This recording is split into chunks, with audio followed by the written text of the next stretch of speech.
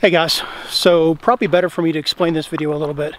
We had originally planned to go to the Road to Nowhere to see the fall colors. We drove there, but the place was absolutely packed and we just didn't feel safe walking through it and hiking, and just didn't want to deal with all the people.